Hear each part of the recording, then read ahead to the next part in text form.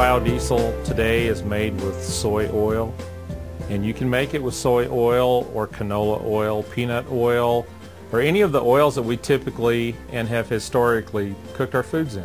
We're actually in the second year or second season of trying out canola for this area. Typically the growing season is from about March to November. So growers actually don't grow anything from November to March. So by finding a winter variety of canola that will produce and do well in this area during that time will not only give farmers another revenue, but as well as produce a feedstock for this biodiesel project, as well as provide a different rotation into their crops. We use our biodiesel currently to operate my company's vehicles.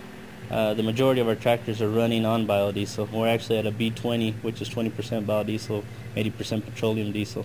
The other 4 vehicles that are on the station on a consistent basis are running 100% biodiesel, but those are fleet vehicles for the Center for Excellence, which run mainly between Carlsbad and Artesia on a daily basis. One of the benefits of biodiesel is it has great lubricity.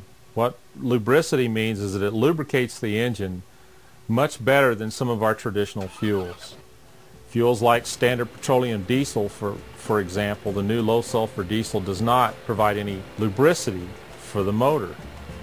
Biodiesel, on the other hand, does, and consequently you can extend the life of your engine by burning biodiesel. Another thing is that biodiesel is a great solvent. When you put biodiesel in the fuel system of a standard diesel engine, it actually cleans out the fuel system. Biodiesel actually removes the scale and debris that was left by standard petroleum diesel. And the third thing is that biodiesel, there are no hazardous emissions, and it's renewable. Fossil fuels like regular standard petroleum crude oil that we currently refine to make gasoline and diesel for our transportation vehicles is non-renewable. It took millions of years for the earth to make this stuff. Biodiesel, on the other hand, can be made from renewable sources, things that we can grow year to year and year to year. Here at the center, we actually raise a microalgae, an algae that's only 2 microns in size. It's much smaller than a human red blood cell. These 2-micron microorganisms grow in the ocean. They're a naturally occurring algae. They're a brine algae.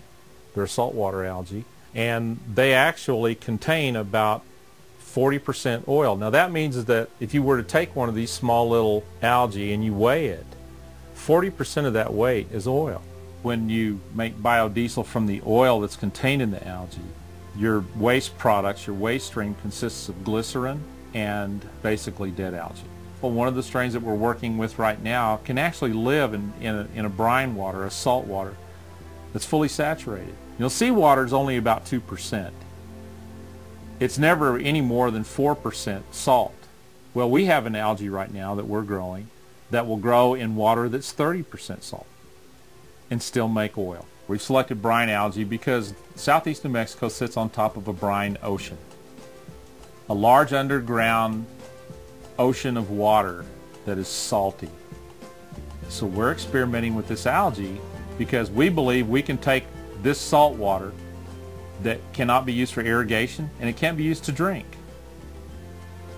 So to most people it has no value, but to us it has a great value because we can grow algae in it.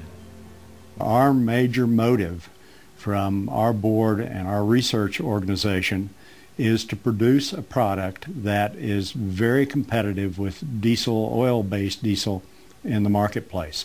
A standard barrel of oil, 42-gallon barrel of oil, is over $100 now. We would like to be able to grow our algae and produce a barrel of oil for around $80 or less. If you're going to produce rapeseed oil, which produces canola oil, you end up getting maybe 165, 70 gallons per acre. On an acre of algae, we believe that we can get between 5,000 and 10,000 gallons per acre, geometric increase in volume of production. If we can hit that target, we can change the profile of fuel, not only nationally but internationally.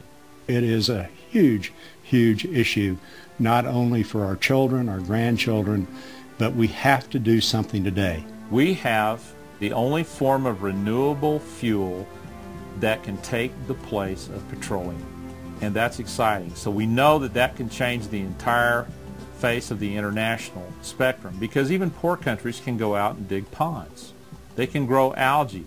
It's a matter of them having access to the technology that will allow them to make fuel from these tiny microorganisms.